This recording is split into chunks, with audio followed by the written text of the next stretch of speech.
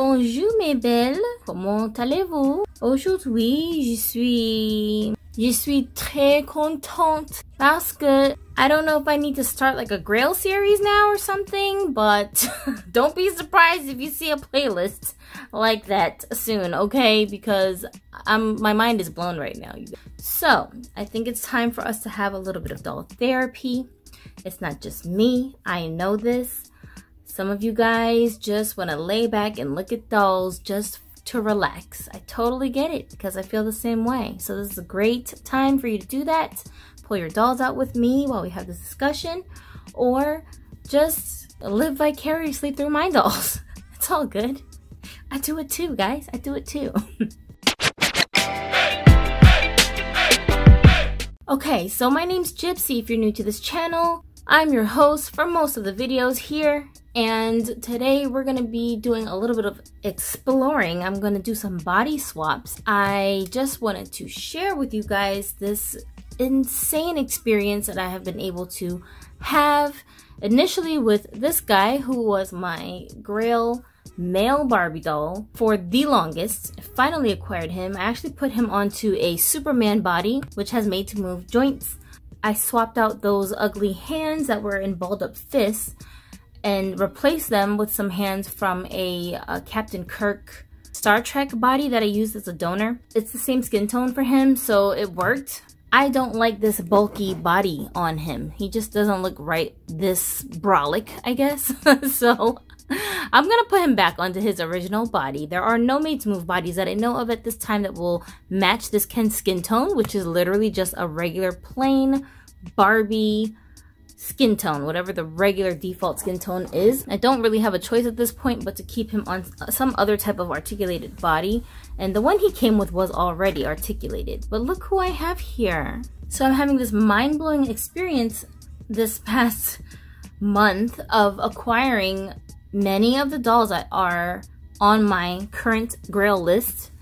And for those of you who are new to dolling, I'll just quickly explain that the Holy Grail list of dolls for most collectors are whatever they personally desire as dolls that they want to add to their collection but don't have yet, and for whatever reason they are not able to easily acquire these dolls because maybe they are very rare, maybe they're discontinued, maybe they're extremely expensive, or whatever, they're not available in their, state or their country or something. It's just hard to get a hold of those dolls, but they're on your wish list of dolls that you really want to add to your collection if you ever got the chance. So that is what these dolls are for me, starting with the Johnny Depp head sculpt Captain Jack Sparrow doll, which I did a box opening of. If you guys want to go ahead and check out that vlog and see his details. And the same for this Poppy Parker back here, who is Poppy Parker in general. She's just always on my Grail list at all times. She's just always. I don't think I'll ever feel like I have one that's enough. I don't think I'll ever feel that way about Poppy. I feel like any other version of her that I can acquire throughout the rest of my life, I will appreciate just as if she was a brand new, the only Grail doll in my collection. You know what I'm saying? Like, Poppy just has a very special place in my heart. She's my favorite doll sculpt of all time. So I have this black Poppy Parker, which was like super high on my list, and I also have a Polynesian Poppy Parker as well, who's not over here right now because I have her over in my on my little stand that I have made, my little display that I made. Some of my favoriteest dolls over there, so she's hanging out over there. And I also was able to acquire Dolls of the World Princess of Korea doll, and I haven't unboxed her just yet because I have some other things I want to do with her before I take her out of the box. But she's the only doll I've been able to handle being in the box for this long, but only because the doll itself is not my Grail. It's really the whole concept of the doll, the look, the hairstyle, the outfit, everything all together is what I had on like my list of dolls that I wanted to add, like a very genuinely Korean, traditional Korean style looking doll. So I was able to kind of duplicate this look with Wailani when I customized her hairstyle, and I found an outfit for her, like a hanbok outfit for her, but it's not like the princess version, it's just a regular hanbok. This guy who has been at the same level of priority on my Grail list as the Johnny Depp doll. And I freaking love this Ken so much. I have been wanting this Ken since I knew he existed a few years ago. The whole story behind how I acquired him is like such a long, depressing story that I don't even want to get into, you guys. But it was worth it for me to finally have him here. And I tell you guys all the time, law of attraction really does work. Yeah, so I wanted to share this experience with you guys. I did not get him new in the box. Basically just is on his regular body that he came with, which is not articulated in the least bit. He's got on the outfit that was supposed to come with this doll. And I actually did not purchase him dressed like this. Everything was separate. The clothing and the doll itself. Ultimately, I feel like I ended up paying way too much for the doll, but that's okay because I don't regret it. I know that this is a doll. I would have been really disappointed if I had not been able to acquire him when I actually had the opportunity to do it. So I'm not upset about that. It's okay. And even though he's supposed to be like Dolls of the World Japan, like a samurai or whatever, I don't really think that this outfit is accurate to samurai period clothing. It's just, I feel like it's just based on that, like it's influenced by that, but it's not really authentic. Even the female version that comes as his like partner, you can buy her separately. The outfit she's wearing does not, to me, look very authentic as far as like Japanese traditional style clothes. I think she's wearing like pants or something. I don't know. I've never seen this doll in person, but in the pictures, I feel like I've seen her wearing like pants. I don't think that's quite right. I'm not Japanese, I'm Korean, but I know a little something about some of the neighboring cultures, and I don't recall seeing any fashions in our ancient, you know, clothing styles that resemble this look, like a big long trench coat type of deal with some, what kind of pants these are supposed to be, like, I don't know. And my son, he's into all this Asian fashion stuff too, but he didn't think that this looks familiar either. He said he thinks it's just based on a style that basically they adapted for this character. I don't know. This is just what we're thinking. It's my opinion. Maybe I'm wrong. You guys tell me. Are there any of you guys familiar with Japanese culture or Japanese? Maybe you guys know better than I do. But anyway, so he comes with this sword and he has no articulation, but his body sculpt itself just looked very like broad. He looks kind of bulky. So I thought it would be cool to try this Superman body on him. His skin tone, initially when I was looking at pictures of him, I was convinced that he's the same skin tone as my BMR guy here with the warrior shirt on. And I thought that he was as light as this guy is, but he's really not. This dude is very pale compared to him, and he is more of like a natural beige skin tone like a regular Ken or Barbie is. So these two actually have the same skin color, which works out fine. We're gonna try this out. We're gonna swap these guys' heads. I'm gonna put his head on this body. I'm gonna put his head back onto his original body. So Huck here is actually borrowing his real body. So we're gonna swap him back onto this body. And then Huck will get this body, which is Captain Kirk's body. But I do have the fists on this body because I moved it off of the Superman body. Look at how long his hair is, you guys. What? Just so much freaking hair. Both of these guys have super long hair and they're different colors. So that's a lot of fun. I really love this guy though. He reminds me a lot for some reason of my grandfather on my mom's side. And I don't know, he reminds me of him from when he was younger. For some reason, I'm gonna see if I can find a picture of him so we can do a comparison. Y'all can tell me if you think you see the resemblance. What do you think? I mean, I don't know, maybe it's the expression. And if you look very closely, you'll see that his eyebrows are like furrowed right in the front there. There's these little wrinkles right in his forehead. Can you make that out? That's in the head sculpt itself. It's in the vinyl, you guys. The texture of those wrinkles on his forehead. And he's got these high cheekbones. He's not smiling. He doesn't look like completely like he's pissed, but he just has a very serious type of expression on his face, which I love. Love the level of detail they put into the sculpt. And then after him, I don't recall seeing the sculpt on any other male Fashion Dolls by Barbie. Did they ever reuse the sculpt? And since this was the first one they used it on, I'm gonna guess maybe the sculpt's name is like Japan or something. I don't know. Is that racist? I have no idea if they gave him a name because they just called him Japan Ken Samurai. So like, I don't know. This sculpt is amazing. I love the sculpt. It's very beautiful, and I wish that they would reuse the sculpt on more dolls if they haven't. Since this guy, like, Mattel, stop sleeping on your super awesome sculpts that you guys have that you're just letting them go to waste. Come on. Okay, well, his head popped off pretty easily, and now I've got him on that Superman body, which I don't think looks bad on him. I think he looks better with this body than my Johnny Depp doll did. It's more believable on him, I think. Of course, this outfit that he's wearing, I don't know about this outfit on him right now, but we'll get it together. I do want to try on his clothes though on this body to see if it's even like, can he even get away with it at all? To see if it'll fit. So let's see. Okay, before I try the clothes on him, I just want to show you guys how the body actually looks with the head. And the color match is perfect. The head and the body are exactly the same shade. It works perfectly. If it doesn't look quite the same on camera, it's just the lighting in my room right now.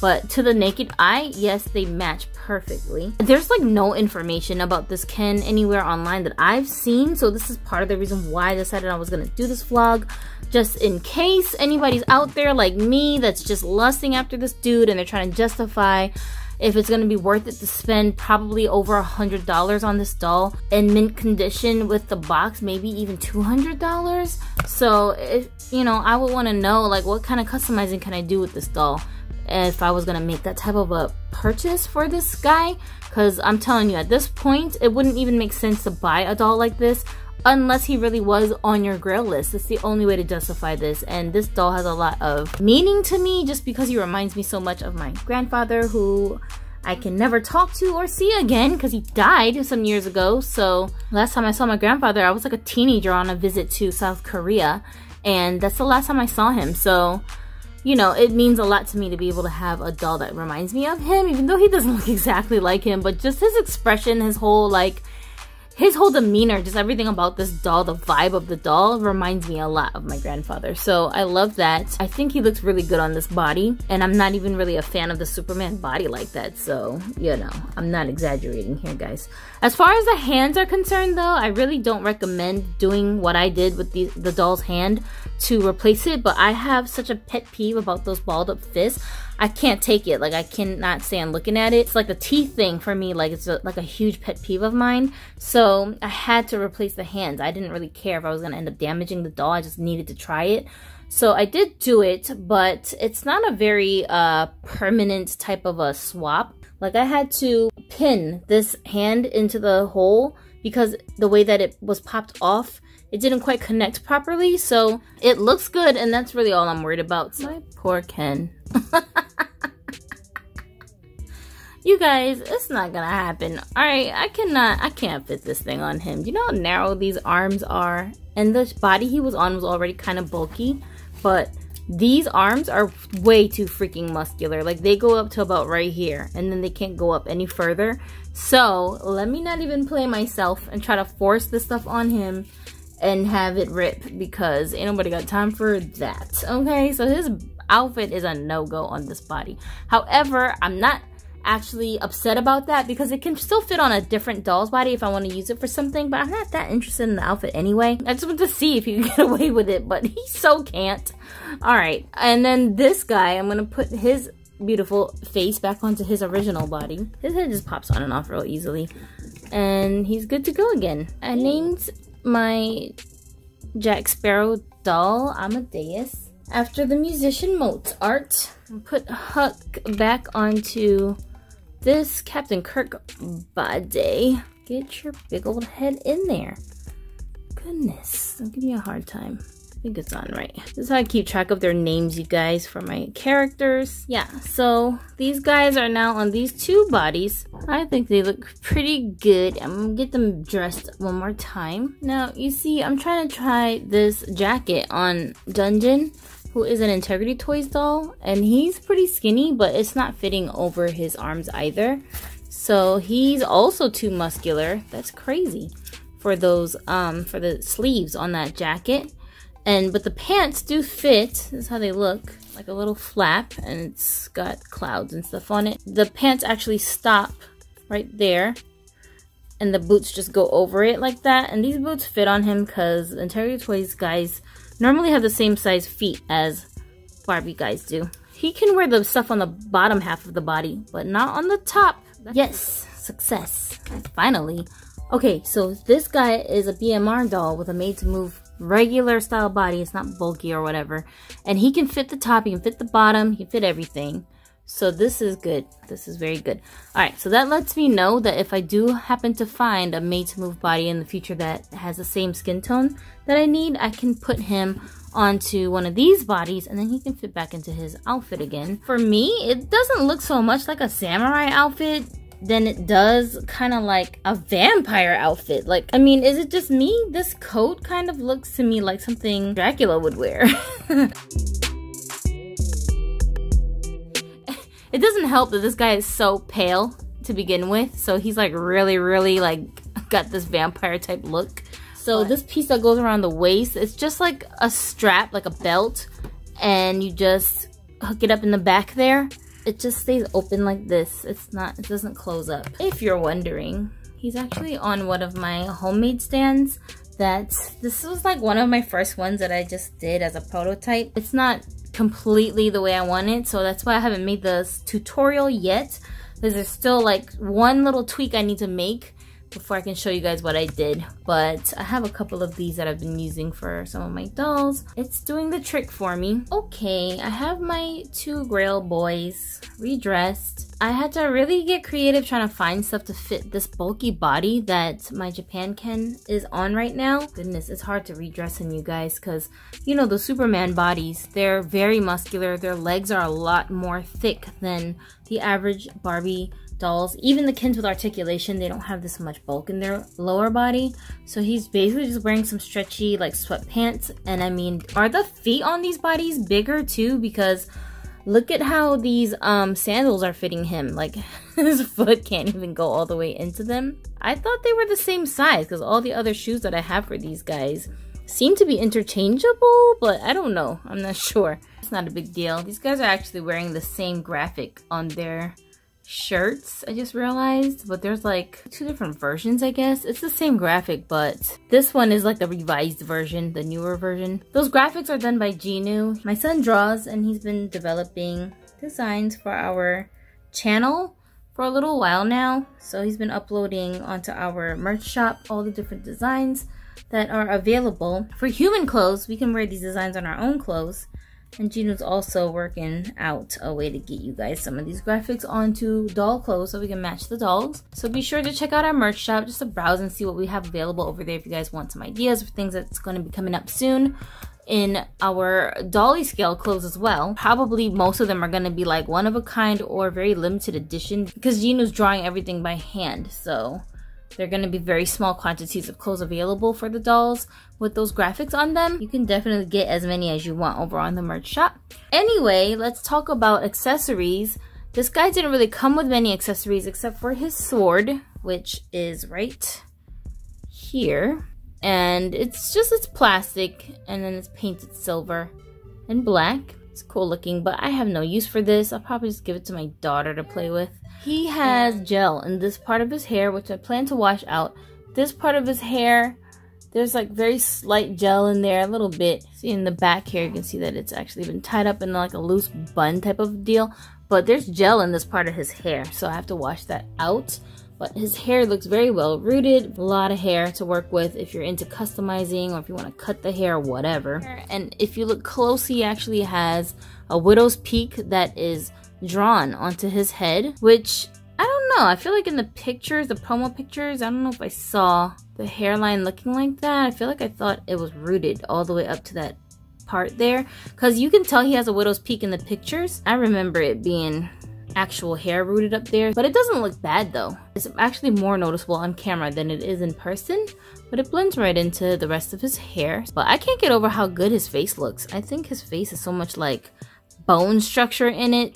The sculpt itself is very, very good. His facial hair is actually very lightly painted on. I feel like, I'm not sure yet. I think I might want to erase it and see how he looks without any facial hair. I think I'm just curious about what his actual, like the pure sculpt looks like. And my Johnny Depp guy here has facial hair too, but because he has his hair coming out of his goatee that's rooted, I think I'm gonna leave his face alone because I like that the hair just kind of blends all in together. For his face, I'm okay with the facial hair, but on this guy, I don't know for sure yet. I'll probably try to erase it to see what it looks like. If I don't like the way he looks after I erase it, then I will just draw it back on because I can make the facial hair look very similar to what it already was. Whatever I end up doing to him, I'll be sure to record it so you guys can see how he turned out. But I mean, his face up alone is just so simple. The simplicity, it still works on him somehow. I don't know how to explain it. Like, if you look closely, his eyes are actually two different sizes. One is a little more squinty than the other one. I feel like it makes him look more expressive, even with one of his eyes being a different size from the other one.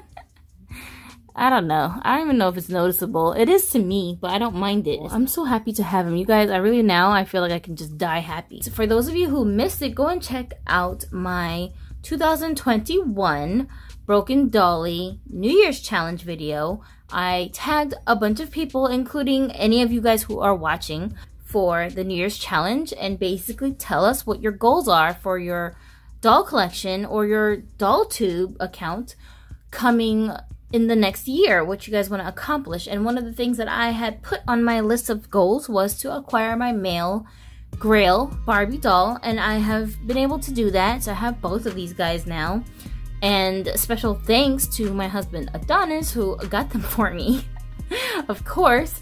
So yeah, I guess if you marry somebody who takes your doll collection hobby seriously, then maybe they can help you acquire all your goals. Who knows? Right? Work together. Both of them articulated at least to this level for right now, and hopefully I'll be able to upgrade them even more later on down the line. It's just an exciting feeling to see your dreams manifest in front of you. If any of you guys are wondering, this is what his original body sculpt looks like. He came on, it's like a model muse kind of a body for the boys, and it's not very it doesn't feel like it's a hollow body. It has some weight to it. It feels very sturdy and weighted, which I like. So it's a good looking body if you just, you know, want to keep him on the body that he comes with just to pose. If you decide you want to keep him in his original outfit and all that. I'm not the kind of collector who keeps my dolls in their original conditions. Almost every single one of them I take out of the box. Almost 99.9% of the time I remove all of their original clothing and I change them out of what they came in. I can't think of one doll that I own that I've kept in its original condition.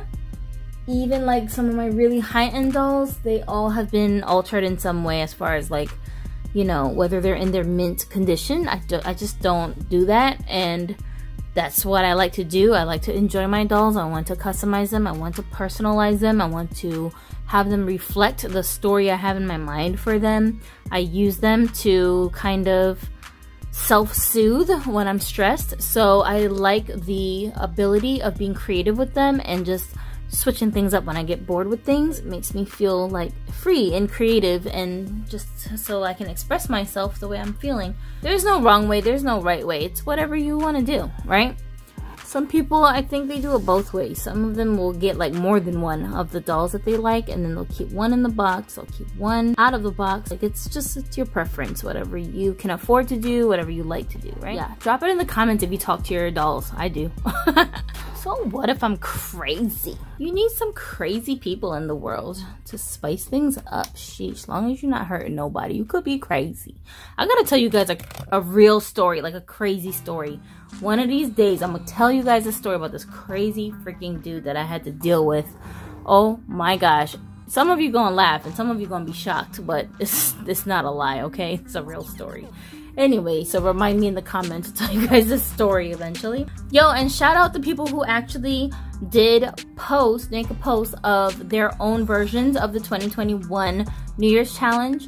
And I encourage those of you watching this now to go check it out and do that, because it's a lot of fun and it's a cool way for us to interact with each other. Go and check out Seasonal Frostbite's channel, because Kendra actually did her own her own list for this challenge. She was one of the people that we tagged, and she did hers right away. So the deadline is for the end of the month, and beyond that, of course, you guys can still go on and do the challenge and tag us in it, and we want to come and watch yours, but just the official deadline is the end of the month. If you haven't checked out Kendra's version yet, go over to Seasonal Frostbite's channel and go check it out, and then go to the people's channels that she tagged and leave them comments and tell them you want to see their list too. Hello. And I do have some other tags coming up too for those of us that are trying to do these fun interactive things together. Let's see what we can do together this year. 2021, Year of the Ox. Let's do some fun stuff. Let's do some different stuff.